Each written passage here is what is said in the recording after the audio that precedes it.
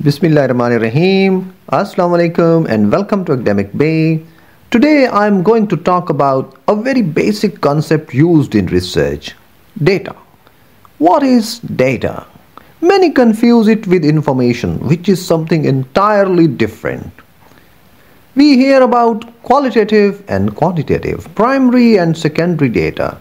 So what provides the basis for classifying data into different categories? What is data? Data means unorganized facts and figures.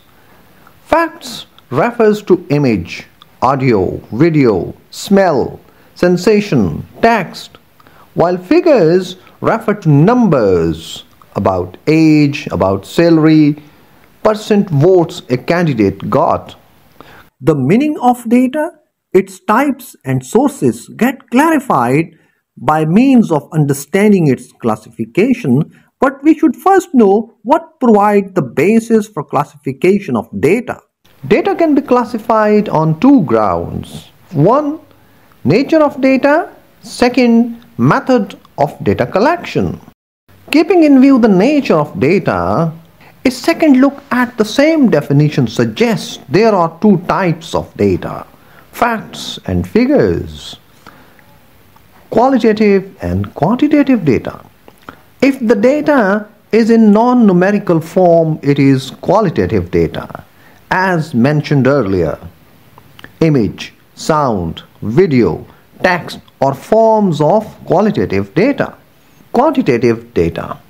If the data is in numerical form, it is quantitative data. For example, literacy rate, unemployment rate, electoral turnout, experience in years. Besides nature of data, data can also be classified on the basis of method for data collection. Keeping in view the method for data collection, again data is of two types. One, primary data. Number two, secondary data. Primary data. If data is directly collected by the researcher himself or herself, it is known as primary data. For example, fieldwork, surveys, interviews, photographs, drawings, autobiographies, memoirs, diaries, personal letters, correspondence are the examples of primary data. If the data is not collected directly by the researcher himself or herself, instead he or she is using data that has been collected and processed by someone else, such data is known as secondary data.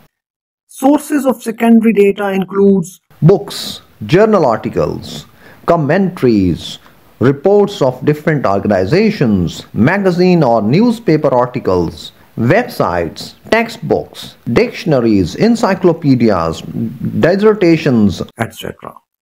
Remember, primary data can be both qualitative as well as quantitative. For example, if a researcher is collecting data with the help of a questionnaire, it is quantitative data as well as primary data. But if the researcher is taking field notes, then it will be qualitative data. Similarly, secondary sources can also provide data both in qualitative or quantitative form.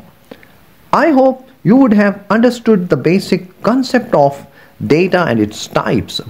Remember, never confuse data with information. Information is something entirely different. I will soon be posting a video on the difference between data and information. Thanks for watching.